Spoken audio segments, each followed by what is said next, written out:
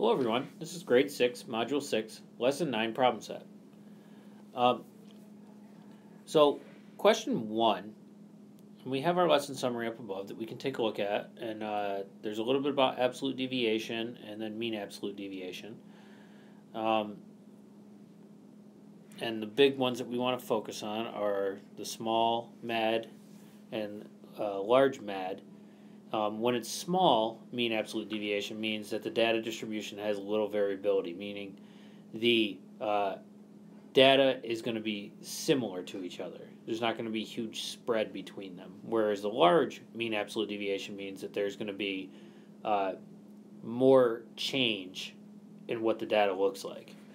So we want to keep that in mind when we're doing these questions. So we'll start out with question 1. Suppose the dot plot on the left shows the number of goals a boys soccer team has scored in 6 games so far this season.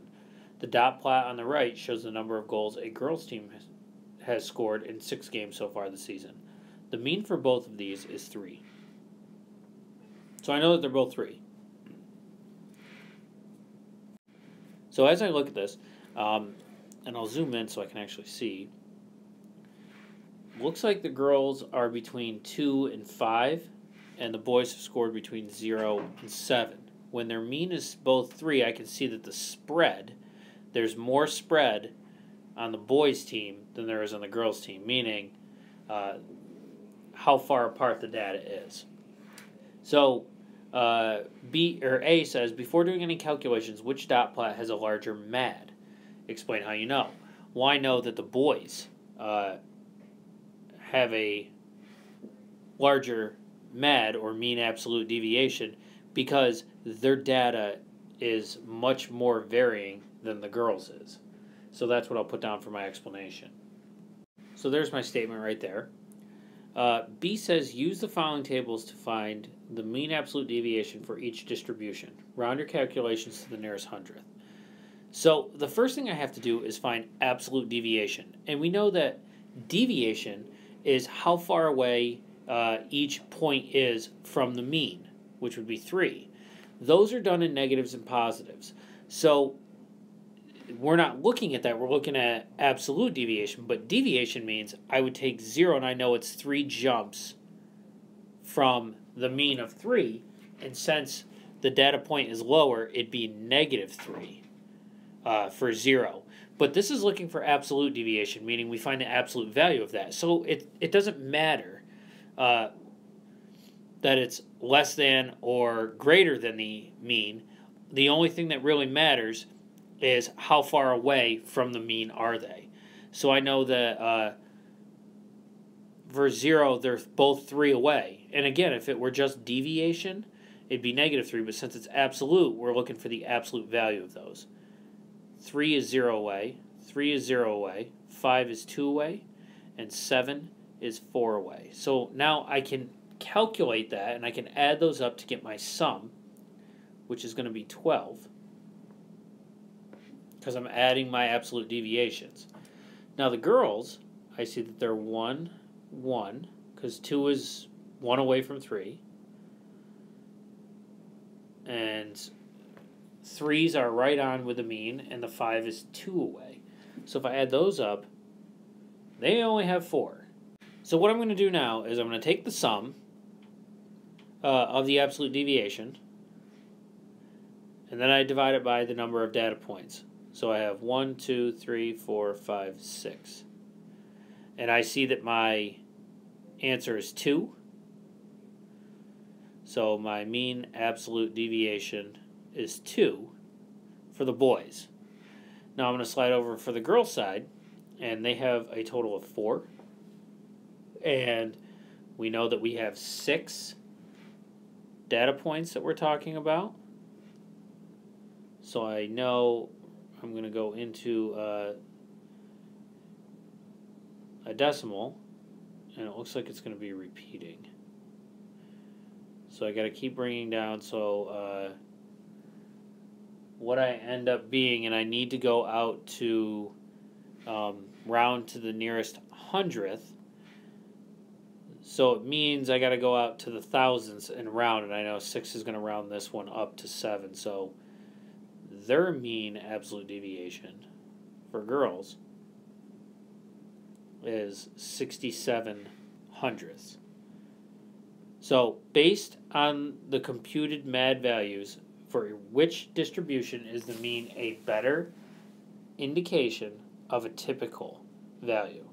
And we want to go with the girls' team because the measure of their variability is less. It's 67 hundredths as a MAD, as opposed to the boys, which is higher at 2 for their mean absolute deviation. So there's my answer statement right there. Now, we're going to go on to the next. So here is page 2, and we're going to look at question 3. I'm going to skip 2 right now. So 3 says, consider the following data on the number of green jelly beans in 7 bags sampled from each of 5 different candy manufacturers. And we have the name of them right here. Note that the mean of each distribution is 42 green jelly beans. So what I need to do now is take a look at A, and it says complete the following table of the absolute deviations for 7 bags for each candy manufacturer. So I'm taking these numbers from this chart and finding the difference with the mean of 42. And because it says absolute deviation, I'm just finding how far away it is from 42. I'm not determining whether it's negative or positive because it doesn't matter because we're looking for the absolute value. So that's why for awesome, if we look at bag 1, it's 40, it's 2 away. It should be a negative 2, but because it's absolute deviation, we're working with positive numbers. So what I'm going to actually do, I find easier, is I'm going to work down. So I'm going to do all the bags. So I'll do bag 1, and I see that I got to be right here at Sweeties, 36, and I'm looking at 42. So I'm going to write that big over here. How far away is 36 to 42? It's 6. Then 33 to 42 is 9. And I'm looking at Finest right there, 36 to 42, 39 to 42, 36 to 42. So that's what I'm going through and doing right now to fill in my chart. It's how far away, or the difference between the number in the chart compared to the mean, which is 42. So I'm going to go through and fill the rest of these in as quickly and as accurately as I possibly can, because it's important to have all of this correct going forward with my next series of questions.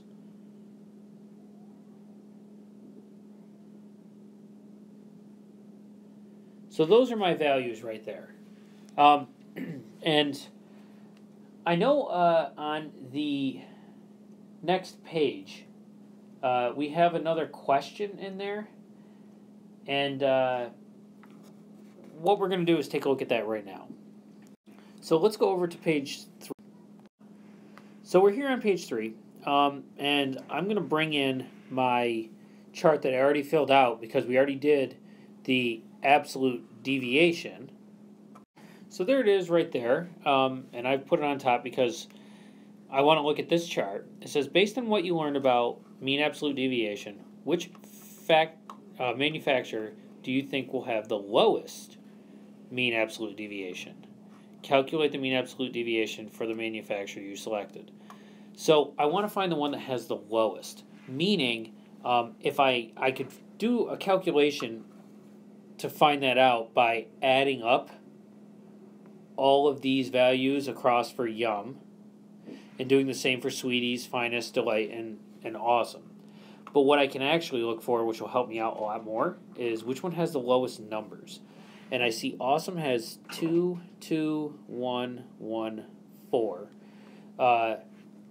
which are low numbers, very close to 0. I have 6, 3, 2, and 7, but I got some in here in the 20s, 16, 9. So I can kind of cross these ones out because they have high absolute deviations, meaning that their mean absolute deviation is going to be high. So I'm looking for ones with low values. And I'm going to select awesome, and I'm going to find the mean absolute deviation for it because I have a 2, a 2, a 1, and a 4. So I add those up, and I'm going to get 10. And there's 7 bags.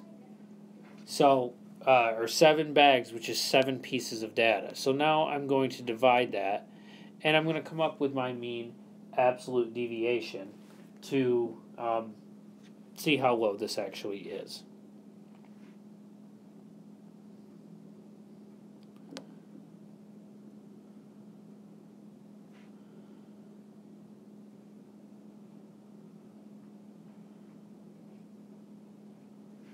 And looks like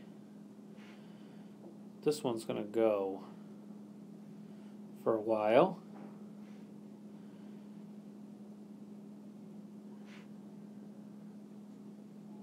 I'm going to stop right there.